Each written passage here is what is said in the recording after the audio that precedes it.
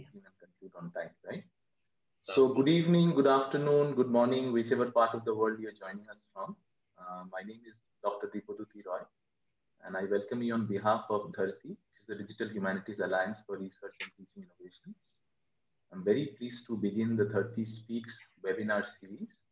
And today's topic is Electronic Literature as DH, Perspectives from Ghana and India. We have two wonderful scholars with us today.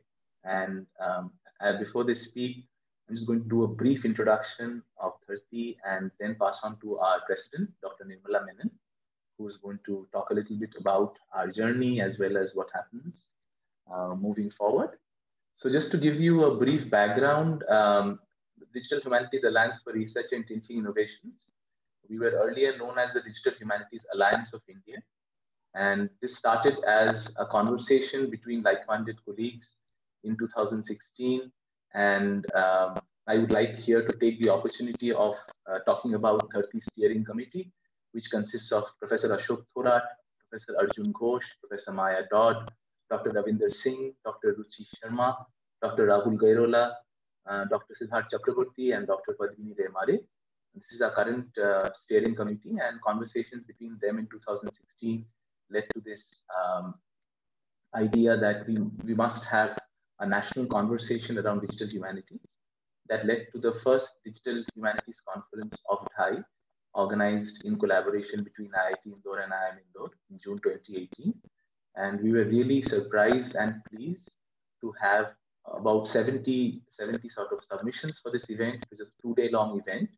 And one of the things we realized was that while in India, a lot of people don't self-identify as digital humanists, digital humanities works in very different ways than the Anglo-American space.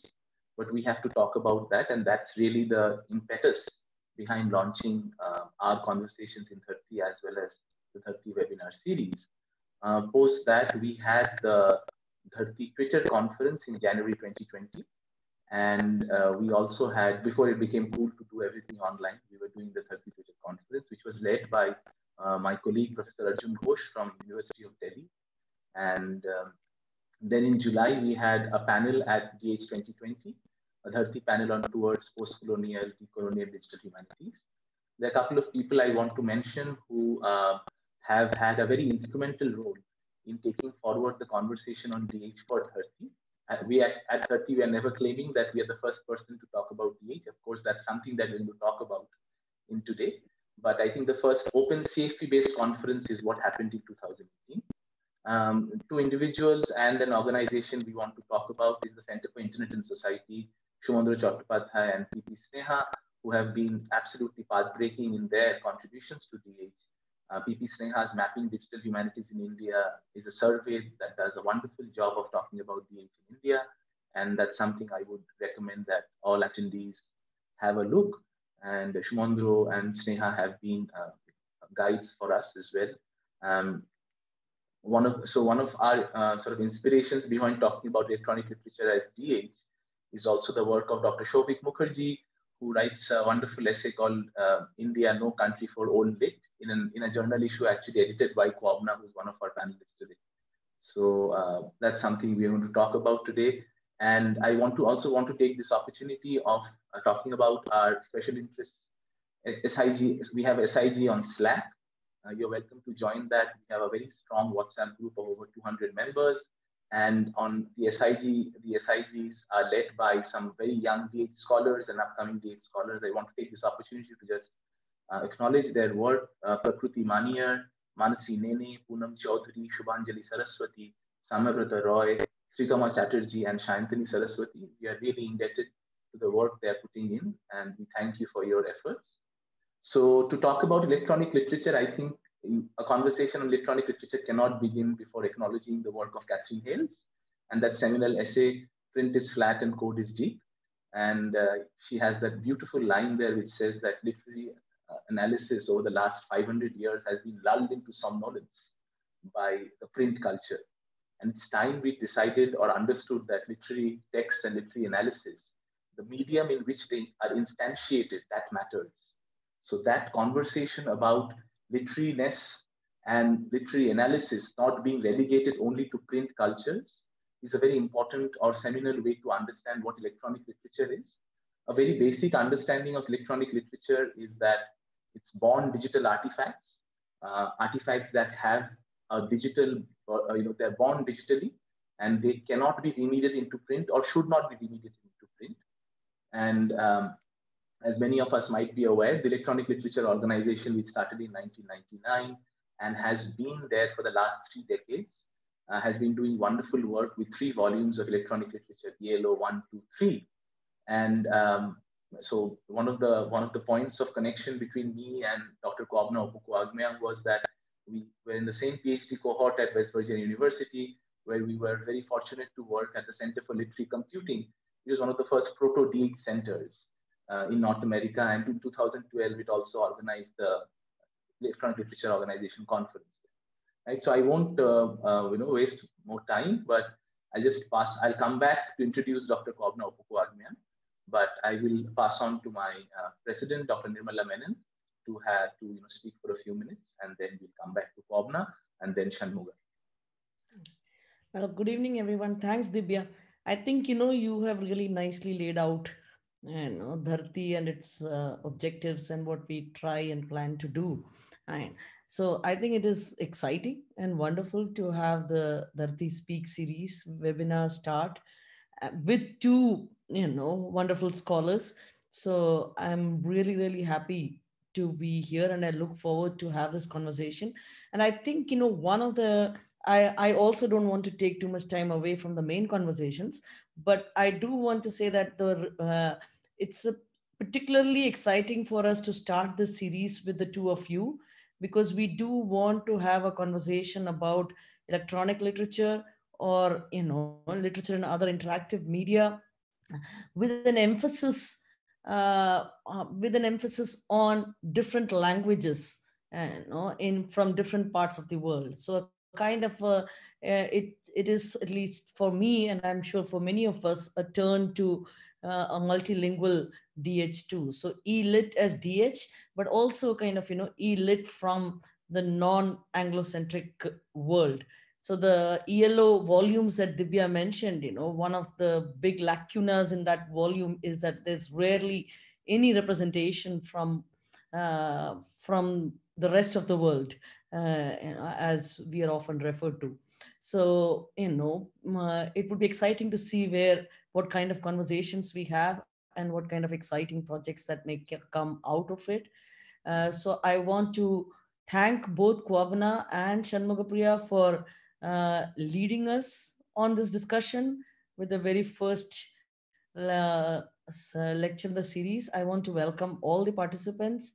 And as an organization, all of us in the steering committee, Dibya and myself, are here to facilitate these conversations in whatever exciting ways that all of you want to take it to. And so welcome once again.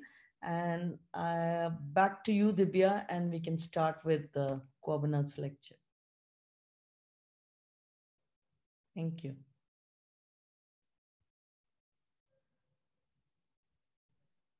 Right. So I just want to ensure that all the attendees, you are able to use the link that I was sent to you last evening, and you did not have any issue, right? Just to check whether everyone's able to join with their link, just to ensure that had no issue. Okay.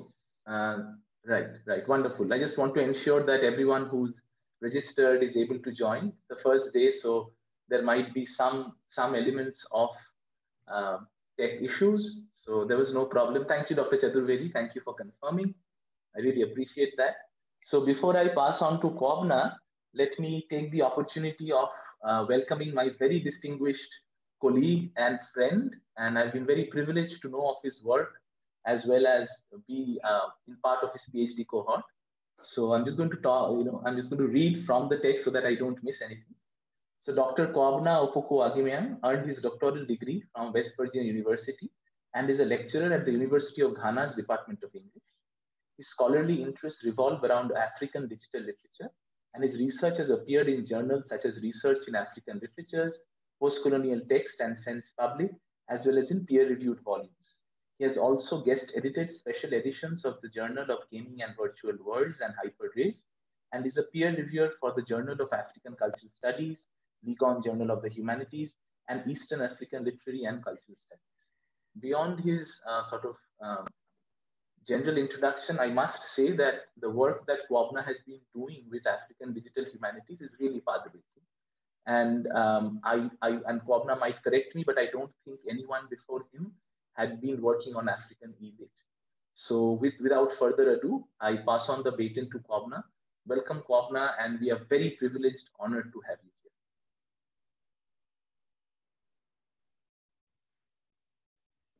here. Okay, thank you, Dr. Roy. And yes, he's a brother and a friend. We go way back, so I'm so glad to be here. And thank you for the kind words in the introduction. I hope everyone can hear me. Yes.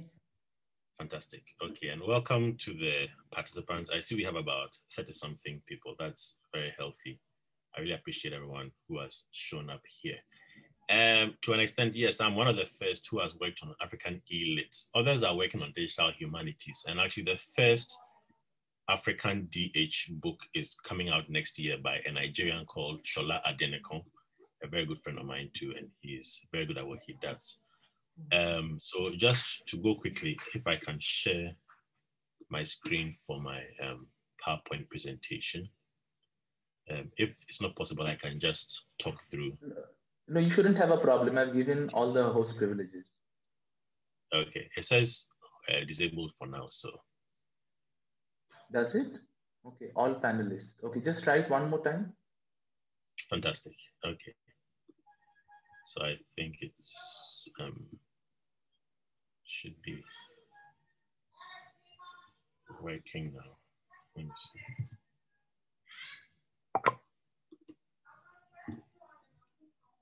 Oh, okay. Let me see.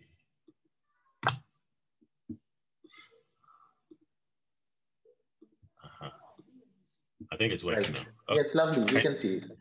Okay, lovely. So thank you. I have 15 minutes, so I will rush through it a little bit. I'm just talking a little bit about digital humanities and African e-lits.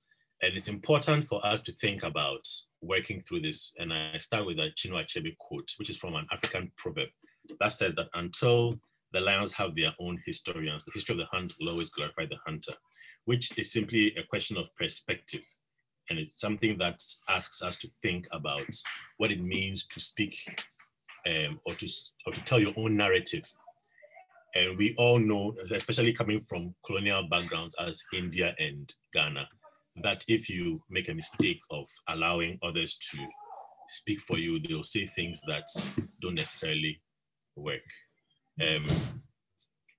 Hello? Yeah, Kwabena, we are there. We can listen to you. Yeah, we are fine. Okay, lovely. Okay. So I'll just talk a little bit about some of the stuff that we are doing in Ghana. And I'll preface it by saying that we are a very inchoate group because we have a very sort of conservative mindset when it comes to African literature and African creative expression. A lot of scholars, a lot of the public still thinks about African literature in terms of the major two branches, which were created or which were identified by the Nigerian scholar Abiola Irele. He talks about oral literature and print literature, which is something very similar to what Dibs was talking about when he was looking at how Catherine Hill's sort of talked about the evolution of e-lit. So the thing about the two sort of disciplines, oral literature and print literature, is that they have coexisted together and they have worked on each other in terms of influence. So e-lit simply brings a new dimension into the space. So what are some of the things to think about when you talk about digital literature, digital humanities, or e-lit? It's, as Dibs mentioned in his introduction, it's digital born and it is contemporary. And because it's a different form of technology, it leads to novel ways of creating literature. And it's important to think about how we enter the space as Africans. So for the past 5 years, there has been an increase in thinking about how to talk about e-lit in Ghana. So in 2017, we organized a symposium in Amherst in the US. And this is a shot from a conference we did around that time. You can see me, you can see Shola, who I said is authoring the first African sort of DH book, and then Rhonda Cobham-Sanders, who is from the Caribbean but teaches at Amherst. Then we came to Ghana, and you'll see to the right, not very clearly, my former supervisor, who was also supervisor to Dibs, Sandy Baldwin. He was very interested in expanding the reach of DH across the world. So we came to Ghana and did a workshop for students on DH in Ghana. And then we went to Benin as well. And here you see Sandy more clearly. And we talked a lot about how to harness the potential across the continent in terms of speaking to that depth when it comes to DH in Africa. Then this is from Nigeria. So Nigeria has a Lagos Summer School in Digital Humanities. Again, the name is slightly ironic because we don't have summer in Africa, but sometimes these things happen. They hold it every year, and they talk a lot about like the basics of DH. And now they have expanded it to have a session for neophytes and then a session for more advanced learners. And it's quite interesting. It's well funded by the Germans, I believe. And it's making a very huge impact. So what I do in my classes is to try and bring in creative people who have some connection to DH. And I try to define DH along creative lines because I teach literature. And the person here is in one of my African literature classes. And I'll just back up a little bit by saying that we still don't have like a standalone course on DH in Ghana, mainly because it takes a long while to introduce something and have it accepted by the academy in the country. So what I do is I incorporate it gradually into the existing courses. So this is an Introduction to African Literature course.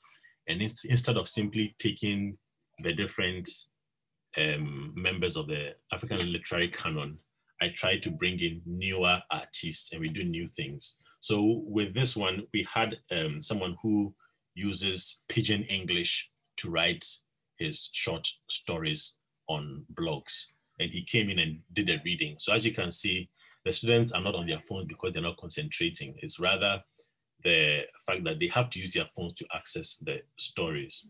And these are flash fiction pieces. So they are stories of 1,000 words or less. And so it's very easy to read. They read them on the go.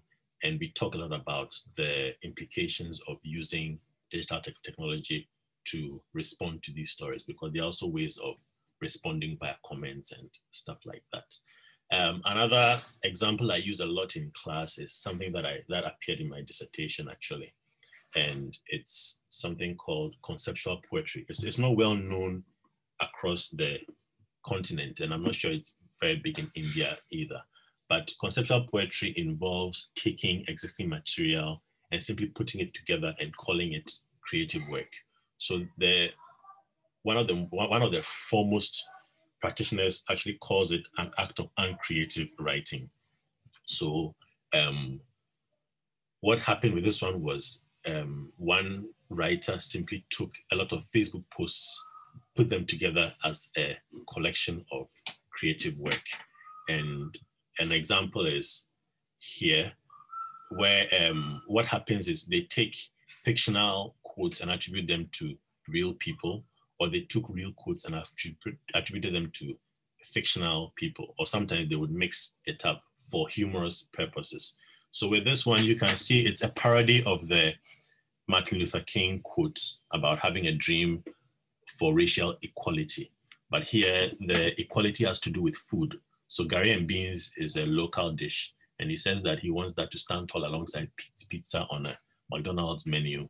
Then kelewele, which is fried plantain, would battle gold on the commodities markets. And he attributes it to the first Nigerian president. So again, beyond the various stylistic and literary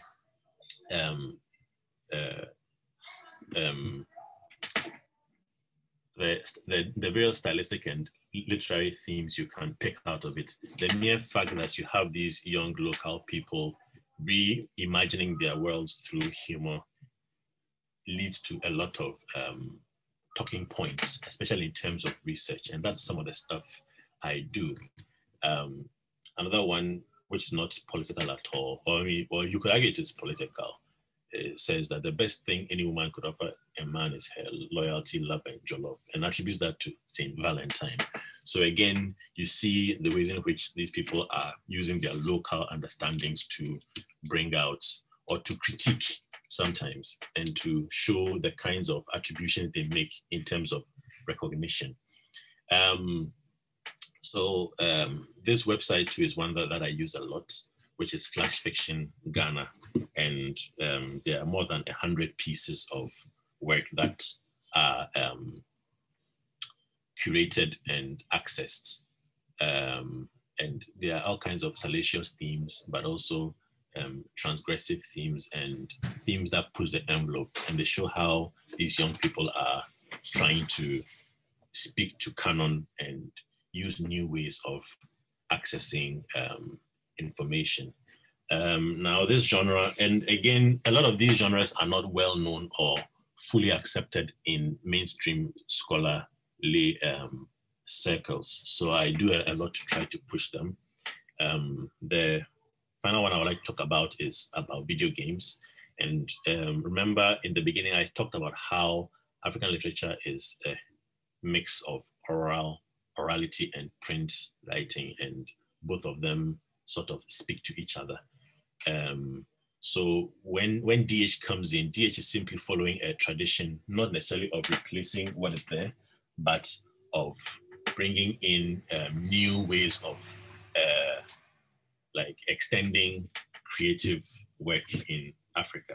So these are just two games that are entering the African video gaming space. One is called Anansi, the Origin, and one is called Oware, and both come from oral tradition.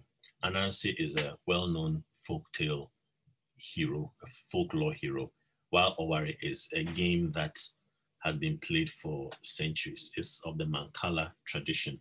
And the video game comes from the first Anansi story, which is how stories became known as Anansi stories. There's a long thing behind it, but because of time, I will not go into it. But then you see that there's a lot of influence from Asian and Western comic book conventions. And these are simply Africanized, and then they follow the normal sort of patterns when it comes to video games. Oware is also very similar because it's from oral tradition. Again, it's passed through a digital space. And as you can see, it's Africanized through the use of black hands, the environment, the naming, and all of that. Now, in terms of DH, there are other sort of non-literary directions which I would also like to acknowledge, so that it's not just about what I do. We have these different companies and scholars that are interested in being more practical in terms of being relevant and solving problems. So Mobile Web is a company that is in Accra, and what they do is try to bring a DH feel to problems through coding and stuff like that. So one thing they've done has been to map out the smells of Accra. So the Accra has a pollution problem. So they have this map which shows different colors of the different scents across the city. And it was meant to shame the authorities into doing the right thing and cleaning up the city. And it was all done through a DH crowdsourcing move. And there's this one by a scholar called Jennifer Hart. She's based at Wayne State University, but she does a lot of work in Ghana. She wrote a book called Ghana on the Go, which looked at the history of transportation in Accra. And then she took it to a DH level. And it's very, very interesting. I encourage you to check it out if you have the time. She has mapped out different transportation, modes of transportation in Ghana. And at the bottom left of the screen, you'll see trot, lorry park, and stop. So trotros are simply these public transportation buses, and they have all of these inscriptions at the back. So you'll see this, for instance, which is sru, which means fear or respect or acknowledge. Sometimes you have all kinds of, how do you call it, quotes on these, and they all tell different stories. So I'll end just by talking about some of the new directions that we are looking at. So the three you see in there are me, Shola again, and then James Yeku, another Nigerian scholar who's also working on a book length projects related to digital humanities. We are all into literature, so we are kind of biased. But this picture is from the first African e-lit or DH panel at the MLA. It was one that I organized, and I invited these two to join in. And I found Shola fortuitously because a friend of mine was at the same school as he was and knew he was doing stuff similar to me. So we just linked up. And then I put on Facebook that I was looking for people like that. After I had put it up on, I put up the proposal on the MLA Call for Papers site, and James just messaged me on Facebook and we became friends. So all three of us, through some electronic means, have become very close, and we are working on all kinds of projects. We just finished a panel with the African Studies Association as well, where we're talking about digital archives in African literature. So these are some of the things that we are talking about when we have our conversations about extending the focus and scope of African e-lits to include more web-created literature apart from things like flash fiction Ghana and others that are common in Kenya and Nigeria and South Africa. And we talk more about using apps and software, and we want to see more work that cannot function outside of a digital medium. Then we talk a lot also about interactive fiction, which is something that is very close to oral literature. Then I know that Shola and James got a grant to digitize some archives in Nigeria, and such projects are very helpful in this regard. And I would like to end simply by thinking a little bit about how African e-lit would look like. And the question of African literature itself has been very, it's kind of hackneyed now. And you ask yourself whether the different features in there are necessarily African or not, you know, and what counts for stereotype and what counts for identity. So these are some of the things that I think about, and I don't have answers to them yet, but I think that's why we are where we are. Thank you. That was absolutely brilliant, Kwabena. And I have so many questions, but I want to sort of, before I pass on to Shanmuga, I think something that I want to use as a transitional conversation is the fact that you talked about the idea of literature as a colonial space and how African literature then talks back to it. And then when you're talking of digital literature, because digitality has inherently a techno-positivist angle built into it, that still has that productive contestation with whether we are using the tool of the colonizer. So going back to your first quote from Achieve, right? So that tension is something that I would like to talk again about after Shanmuga has presented. Thank you so very much. That was absolutely brilliant. So I would like to invite Shanmuga, and before that, I would invite, I'll just introduce her.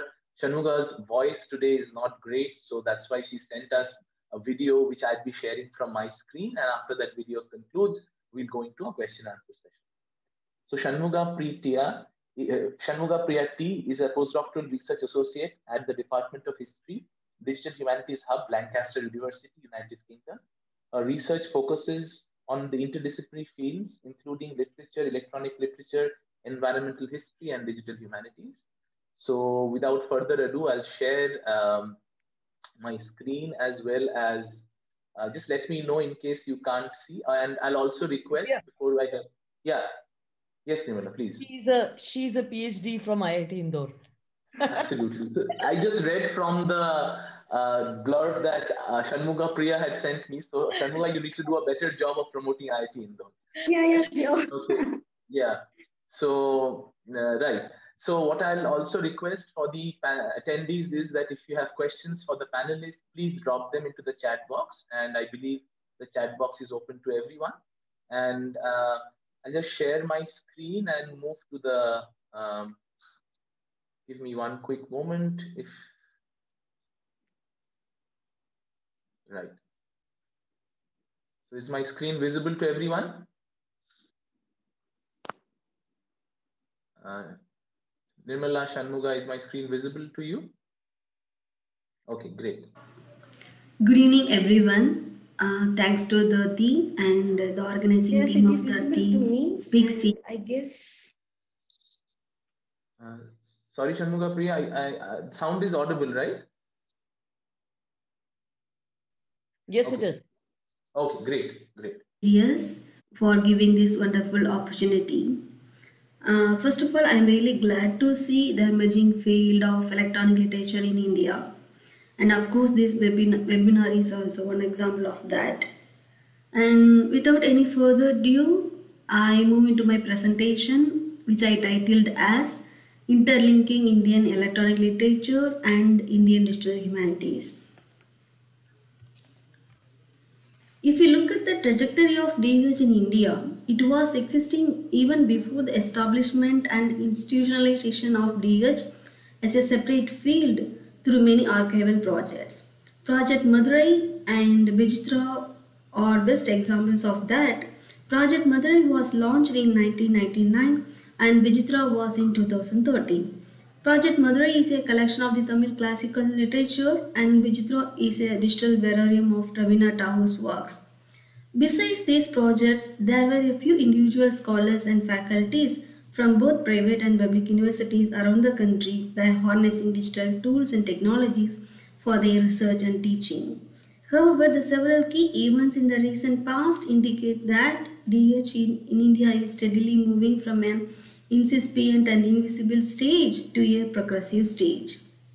These events include our DHARTI and its conferences and introduction to courses and programs, and even the government schemes for public institutions such as Spark, Imprint, and Impress, which include DH and DH related areas as a domain and subdomain. Besides these initiatives, we can also see the increase in the number of DH courses, conferences, workshops, and seminars. This map depicts all these activities, but it was created in 2018. But for sure, some blanks in the map must have already filled by now. These activities and agencies bring many sources and people together to explore and experiment the broader vision of DH for Indian context. Similarly, SMS novels and other social media literature, hypertext fiction and non-fiction, flash fiction, Twitter fiction are sectors of e-lit. But they have never been labeled as electronic literature until recently. The first generation of Indian electronic literature, SMS novels, which actually started in 2004 through the publication of the first SMS novel Clock Row. And a few more SMS novels were also published till 2009. But the first generation of Indian electronic literature failed to create substantial creators, readers, researchers, and never received adequate attention from both public and academic. On the contrary, the second generation of Indian e-lit, such as social media literature, which began around 2009 and continuously flourishing till now. They have obtained attention from the public and have millions of followers, readers, and creators. All these world interventions have received their new conceptual names recently as Digital Humanities and Electronic Literature, but they were visible and or hidden under the rubric of Humanities and Digital Culture, but invisible in their distinct names. So this introduction offers us an understanding about DH and e-lit in India as a field established their foundation. But what makes electronic literature as part of DH? Both originated through an experimentation with computers in the West, DH began with Robert Wissor's experimentation with the computers for creating in-text for Thomas Aquina's works. Similarly, in electronic literature was born when Christopher Staggi and Theo Lutz using computer to experiment the creative works in mid-20th century. Later, both fields were established through support from the institutions, funding schemes, courses, and programs and other academic and research activities of the scholars in these fields. But these may look two distinct fields based on their fundamental approach towards creativity, as one is producing creative works and another is applying creative method to study works of humanities disciplines. However, elite is part of DH and even it can be vice versa, which can be explained in two ways. The first one, DH can adopt the creative practice for building its method, organization and production. An elite can be more instrumental approach of DH for widening its praxis and outreach. Since DH investigates both digital born and digitized materials, by using digital technologies, such approaches can be deployed to critically analyze the digital born creative works. For example, this UNCO2 is an innovative interdisciplinary project. It actually uses digital fiction and other interactive narrative to bring awareness about the climate change. Another example for using DH methods for electronic literary works is James Levin's Quantifying the Evaluation of Elite with Zeta, in which he applies computational methods and tools to identify the trends of elite between ELC Volume 1 and Volume 2. When it comes to Indian context, such approaches can be more fruitful using features of DH and elite for humanities research. If you look at the number of internet users in India, which is increasing tremendously, and of course, Indian digital humanists can harness this facility and can learn critical and creative works for the outreach of their projects. There are many ways DH outputs can be mediated through interactive narrative form of creative work. For example, this Hyper Poetry Level 1 by Srinjoy Ghosh and Kshitij Kajapur from IIT Gandhinagar.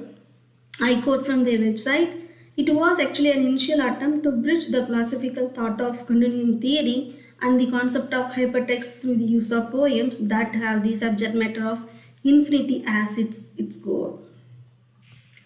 Another example is Batmini Ray Murray's video game The Sun Diverson. It is an example of both elite and DH because it uses technology creatively to address the social issues. The narrative is about the prohibition of entry of women into a temple in southern part of India. While these projects manifest how DH and elite can underpin each other in many ways, but what we overlooked in digital humanities in India. DH in India started with archival projects. Of course, these archival projects are paramount of importance for widening the access to the cultural heritage. As we are still in the starting stage, I completely agree and acknowledge that we still need to go a long way to achieve the items in our DH bucket list, such as adequate archives, sufficient digitized corpus, and technical competencies, DH pedagogy, open access, tools and technologies, and many more. The recent establishment, as I mentioned earlier, gives us the scope to settle these challenges and acquire resources. But it is also important to note that these deficiencies should not be seen as a key force to preclude the need to widen our vision to incorporate studies which can focus the transformation of culture due to digital revolution. In that case, Indian elite, or in other words, topics related to digital culture are overlooked in the Indian DH terrain. For example, as we saw in the statistics, the digital population is growing in massive number, and we can see it's evident through the millions of digital memes and other creative works on social media and other websites. However, these avenues received scant attention and never explored from the perspectives of humanities and social sciences. Hence, it is right time to take action to include digital culture in the DH in terms of researching and teaching. And also the important thing that I want to bring the attention is here that we need to be cognizant of how the digital infrastructure functions. Because most of the digital creative work can be easily fall into the ephemeral category. For example, the hypertext non-fiction work of paperless postcard, which I mentioned in one of my papers, is not available now. And of course, this digital infrastructure is not really meant for the creative works. They are profit-oriented platform, which will update the infrastructure time to time. But negligence, technical issues, and other financial issues will definitely question the posterity of creative works. These kinds of works definitely demand a quick action and intervention to critically analyze the cultural and social changes and preserve the digital cultural heritage through DH projects. It is hence vital to interlink the elite and DH for several reasons. But how to intersect elite and DH in India? The first example I can think of for interlinking elite and DH is the story writing machine in the novel When Rub Sweets by R.K. Narayan. It was actually published in the mid-20th century. The writer introduced a machine which can provide a formula for the story by clicking a few buttons of themes like love, revenge and hate. And the interesting part is when the story is ready, the author can again use the machine for the text analysis of the story, which is of course one of the cutting edge features of DH nowadays. What I'm trying to say is that this story writing machine, both the creative practice and scholarly practice of elite and DH have more affinity and capable of blurring the boundaries between the disciplines. Such interlinking has been established in the Western countries. For example, the annual conference of elite organization provides a space for both the performance of creative works and the scholarly production of elite. Similarly, some of the DH conference and workshops offer platforms for digital artists and researchers. However, in India, we have some specific issues to deal with, such as our education system rigidly follows the conventional mode of teaching and researching, which actually resulted in the lack of advanced computer literacy for humanities scholars and students, and lack of arts and humanities literacy to the computer science students. Computer literacy is something like in India understood as a fundamental to obtain a job and not to explore creative literature and art. But elite and DH are interdisciplinary in nature. Elite as part of DH program will increase the critical thinking and spur the creativity for the architecture of DH. Similarly, DH as part of elite and any other digital cultural program will augment the use of digital apparatus and methods to explore and comprehend the models of social and cultural transformation. Interlinking the creative practice and scholarly practice of elite and DH requires a common platform in the sense there should be a sufficient room for artists, critics, theorists, scholars and students in the courses, programs, conferences and workshops and even many other avenues of both elite and DH. At the same time, I also acknowledge many initiatives and policies which are implemented to integrate digital and pedagogy for teaching, such as National Mission in Education and Information and Communication Technologies. While these initiatives indeed show the evidence of engagement with the digital technologies for higher education and digital pedagogy, such policies ignore to incorporate an interdisciplinary approach in the higher education. Only a few universities and institutions such as IIT Indore, Jadavpur University, Presidency University, Srishti Institute of Art, Design and Technology, Flame University, IIT Gandhinagar, IIT Jodhpur and a few more universities and institutions who initiated research in DH spur student community to explore and investigate the consequence of digital technologies in literature. And of course, webinar like this one gives the hope to see many changes in the fields of Indian elite and DH in near future. I am using this browser in my couple of past presentations, but I am again using this opportunity to promote Indian elite. SHIP, the publication house at IIT Indore, partnered with Ubiquity Press UK, called for submission on Indian electronic literature. It will be edited by Professor Nirmala Menon and myself. So please never mind the deadline given in the browser. We are still looking for diverse creative works in both Indian languages and English. So please feel free to contact us if you have any idea or pass to someone who is really interested in. And these are the email IDs of Professor Nirmala Menon and mine. Right. Thank you so much, Shanmuga. That was absolutely brilliant. I have so many points of intersection between you and Kwabena, but I will actually go to the chat box because there's multiple questions that are there. One thing we could take on at a later phase, but I think there's some points of intersection which I want to mention, which are absolutely interesting, which is when Kwabena mentioned that there are not standalone DH programs or DH courses in Africa and Ghana. That's absolutely true for India as well. In fact, we just had this year, we had IIT Jodhpur start a PhD in digital humanities and an MSc in digital humanities. Nirmala at IIT Indore has had a digital humanities publishing group for a long period of time, but that's definitely an issue with the overall acceptability. And second part, before I move on to the questions from the attendees and from maybe within the panelists themselves, is this idea of locating social media as a site for electronic literature in both our contexts, both Africa and India, which goes into that overall idea of the Anglo-American debate between hack and yak, right? Who makes and who theorizes. So I found that really productive. I'll just look into the questions. Okay, so if you have any questions, again, right. So I think there's a couple of questions before we move on to, we have a lot of questions on our own. So one question that has come up, and I think it's to both panelists, is that can we consider blog fiction to be e-literature? Shall I go? Can we consider? Yeah, please go ahead.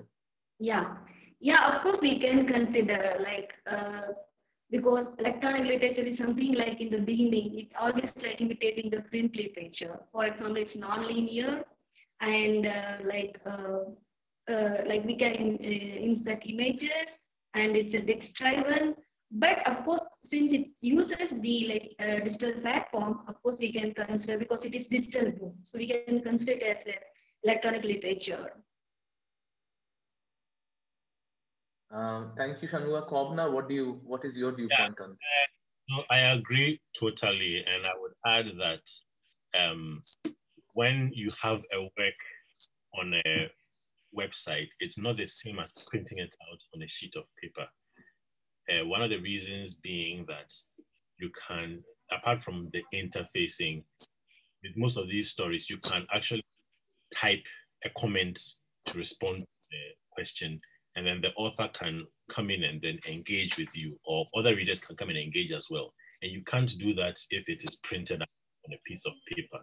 So, and I mean, when you are engaging with the text, even the way the text is on the page can inform how you sort of engage with it, right? So if, for example, there's some hypertext, or even the alignment of the work can influence the way you respond to the text. So it's not the same thing at all. So I would call it e-lit. But I know that there are some purists who would keep it out. And I think that is also the beauty of the discipline, the democratic space where people can agree and disagree on what counts and what doesn't count. But I agree, I would count it in. So that's a great point, because this is exactly right? There are purists of DH who would believe that you need to have a platform or tech that you've created yourself, or at least through some platform that is well known for creating lit, like Twine, maybe, for creating works of e-lit, right? As opposed to, I liked how both of you talked about engagement as the primary form of understanding electronic literature in the post-colonial or the decolonial space, right? So that's a fantastic point.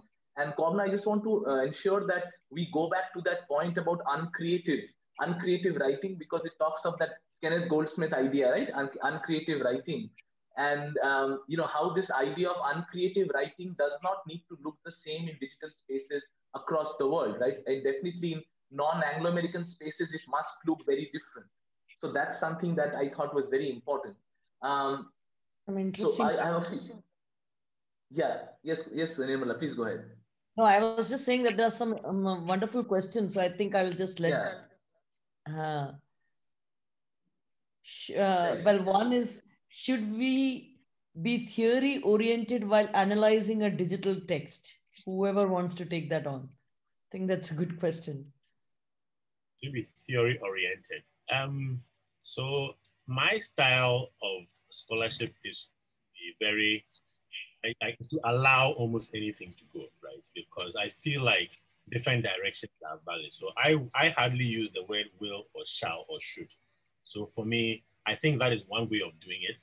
But either or regardless of the approach, the question for me revolves around the implications of the approach that you use.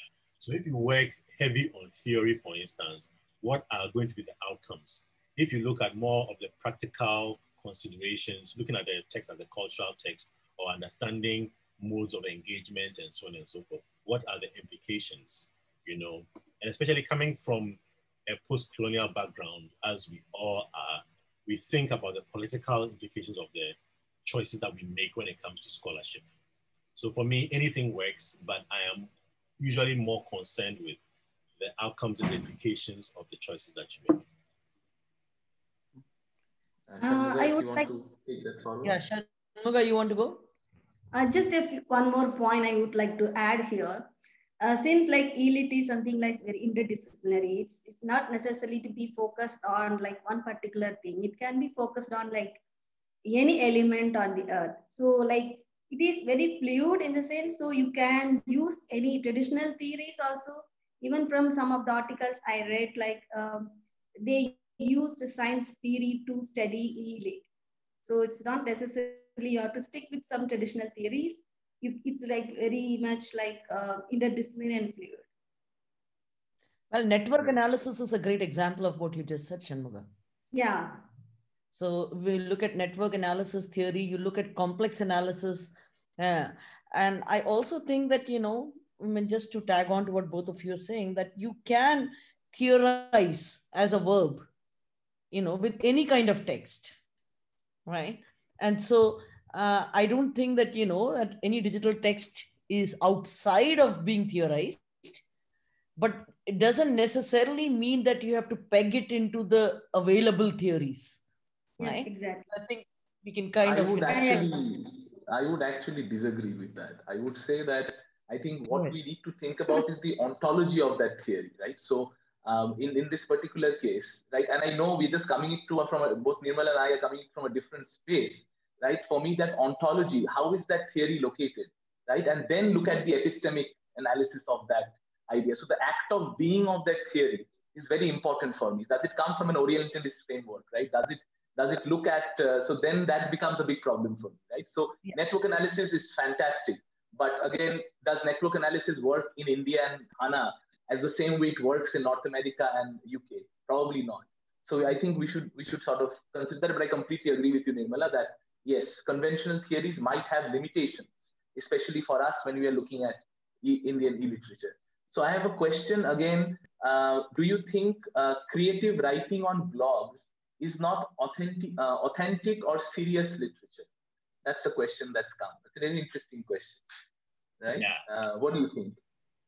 I mean, again, I think that the digital era puts into question what is serious and what is non-serious, and it's difficult then to ascribe value to different forms or to different genres, to different creative genres, and say that maybe, okay, so video games are serious, but blogs are not serious, or uncreative writing is not serious, but then writing a novel online is serious. I think those questions no longer hold that kind of, for lack of a better word, value as they used to hold. Because in a digital era, creative work takes on a different meaning altogether. After all, if you copy and paste different things together, is that creative versus you, in quotes, thinking of the thing yourself? And in any case, what work is ever done in a vacuum without any influence from elsewhere? T.S. Eliot, for instance, plagiarized a lot, right? What's the name of this guy? Picasso. Picasso plagiarized from the Congo. Like he plagiarized the hell out of the Congo, right? Yes. And I mean, you know, Achebe's greatest novel, Things Fall Apart, the title is from an English poem, right? So, I mean, what is creative, what's not creative, what is authentic, what's not authentic? I think those questions are explored by digital technology. So I don't even go into those questions anymore. I feel like the space is such that you can appropriate anything available to you and you can use it. Because India and Ghana, or Africa in general, have a history of being exploited by these Western spaces. You know, even I was shocked to find out that the jewel in the crown jewel in Britain is from India. You know, I was shocked. I was like, I mean, what's going on? But then they take it as if nothing, as if it's fine. You know, but it's not fine. I mean, I don't know how you guys feel about it, but I found it. I was scandalized. You know, so the point I'm trying to make is that the question of authenticity and the question of what is real is a question that is very political, because it depends on who has the power to ask that question and to ascribe a certain meaning to that question. And that always goes against people like us. So for me, I don't worry about it anymore. I think our stuff, our cultures have been taken and used over. And I mean, look at the English language. It's full of words from other languages. India as well, like they took so much from India and they used it as if it's British, right? And they call that authentic. Then when we do that, then they ask us, oh, why are these colonized folks doing it? So no, I don't go there. I think it's all serious, depending on how you look at it. Well, Kwabena, you talk about Picasso individually. I mean, Cubism as a whole. Exactly. So, you know. I loved Nirmala, I loved that idea that Kwabena talked about, that there is no authenticity not that there is no authenticity in the age of the digital. Authenticity itself is a myth. That is often an Anglo-centric myth, right? I love that. I think that's a very, very, very crucial point I'm going to take in. A few more questions, and this is a very important question, and I think from Dr. Shubha Chakraborty, and I think Dr. Shubha Chakraborty Dasgupta, who's asked this question, and I think I'll give it to Shanmuga because she mentioned this. Do you think ephemera has been accorded a new value in electronic literature? So you talked of ephemera, and what do you think about this idea, Shanmuga? If you're still there? Yeah. Yeah. So can you please repeat the question one more time? So the question is, do you think ephemera has been accorded a new value in electronic literature?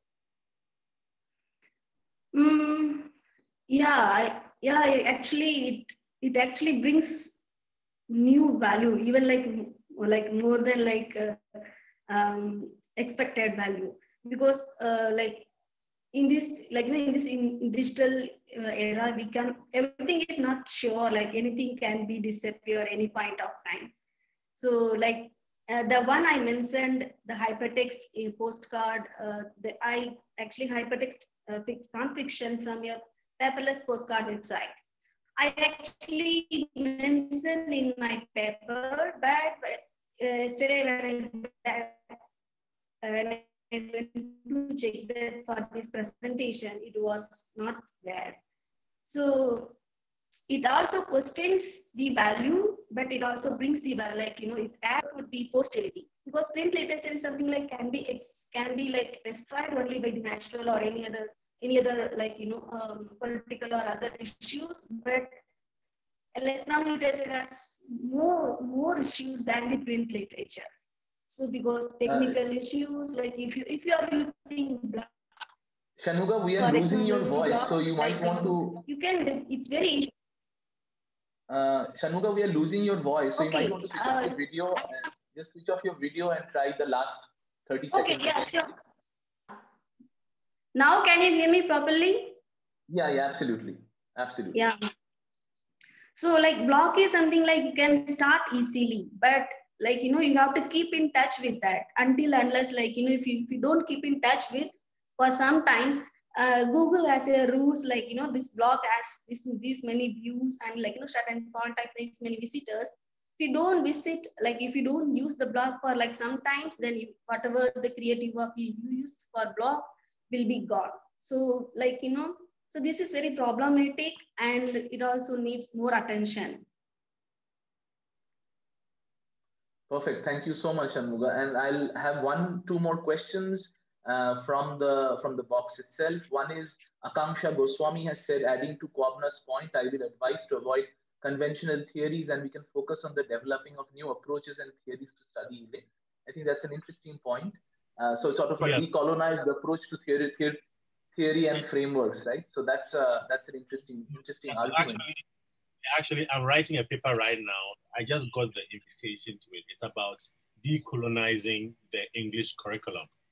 So I'm talking a little bit about how humanities component of the class is using theory that is not necessarily the conventional title. It's all in line with this. So I agree fully with this.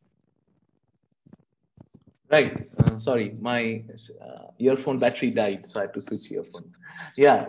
So I think that's a good point. And Nirmala, do you want to add on to that, or any questions on that point? No, I just was saying that, Ngugi has been saying that for decades, right? Decolonizing the English curriculum. So, I guess we're coming back full circle. Right. So actually, that is the basis of the call for papers. Wonderful, wonderful. Do share it with us, Kwabena, that call for papers. We'd be very interested in looking at that. Yeah. And I think we have one last question and we'll try and limit it. It's past that 1 hour mark. So Pratyusha has a question which says that blogging is very much alive in case of content writing, but is blogging a dead genre as far as creative writing is concerned? So again, I think Kwabena did address that to some extent when he was talking about the idea of authenticity. But if anything, if you'd like to add on to that, do you want to add on to this idea of blogging as creative writing? Yeah, I don't think it's a dead genre. I think a lot of interesting things are coming out of blogging. The thing about writing in general, and David and I know or agree on this, unless your perspective has changed, is that anyone who writes anything is being inherently creative because the person is writing from a perspective, and that perspective, regardless of how objective you want to appear, is from a subjective point of view because there is a perspective regardless. So the writing, whether you are blogging about something that has happened or you're blogging an idea or a creative work, there is creativity in there. So for me, it's a very alive genre and it is a very important part of our corpus as a post-colonial space. People blog a lot because that seems to be the most accessible means of getting into the digital humanities space. So for me, no, I think that's absolutely true because if you consider the current number of internet subscribers in India under the recent data set, which is 560 million people.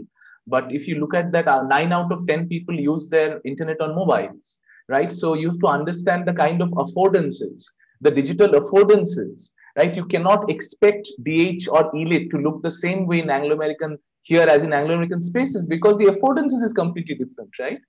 So, sorry. I want to add, as you said, I just want one point here. Sure. Even in the Western context, it is not even dead genre because though they have many very interactive and sophisticated electronic literature. So unlike us, the value has been leading into secondary or even the primary category, but always interactive, sophisticated, elite, always in the top. But when it comes to Indian context, like Indian or Ghana, as you mentioned, this blog and social media is very much available. Any common man can just quickly use the blog and social media on the spot. They can just flow their creativity. And also there is another issue like the computer literacy that can allow you to use very much sophisticated software for creating interactive. That is still be little bit far beyond. Maybe some digital artists in somewhere like in India or Ghana maybe using interactive creating interactive digital literary works, but they might not call it as digital literature. So it might just lying in their desktop or some computer. So the awareness is also another issue I want to bring here. Absolutely. I think that's very well taken. So I think it's about an hour or so. So we'll keeping in mind the time, and since we don't have any more questions, I think we can let the panelists go, because I think it's been a wonderful and enlightening session. Because, and more importantly, it has, if Nirmala and I keep arguing that DH is rhizomatic in India, right? DH doesn't have a teleology like a primary or a secondary root, but it grows up like ginger in different places. And it's very important to acknowledge those lines of flight, right? So what you've done today, both Kwabena and Shanmuga, you've shown us some of those lines of flight and those intensities where they gather. And I think that allows us for more questions than answers, and that's very important. So again, I want to greatly appreciate Dr. Kwabena Opoku-Agyemang and Dr. Shanmuga Priya T for taking the time to do this. For all the attendees who are attending, I want to appreciate you for coming out and attending the session. The session is being recorded, so we also will be put on the DHARTI YouTube channel so that you can access it there as well. And I would like to give the closing words to Dr. Nirmala Menon. Oh, I just want to say thank you very much, Kwabena and Shanmuga. That was just an amazing, wonderful conversation. I cannot think of a better beginning to our series, lecture series, right, Dibya? Absolutely, absolutely. So thank you both so much for your time. Thank you to all the participants, and look out for our YouTube, link, and let's get the conversation going, and let's have, conversations in solidarity, with Africa, with other Asian, scholars, and that's how we move forward. Absolutely. And Nirmala, I don't think a conversation about Indian and African elite has ever been initiated into the Indian literary space before this. So at the point of sounding a little braggy, I think this is something that DHARTI can take pride in, right? So I think that's something we are very proud of. Thank you so much, people. We are very grateful for your time, and we'll keep in touch. Thank you. Bye, everyone. Take care. Bye, everyone. Bye.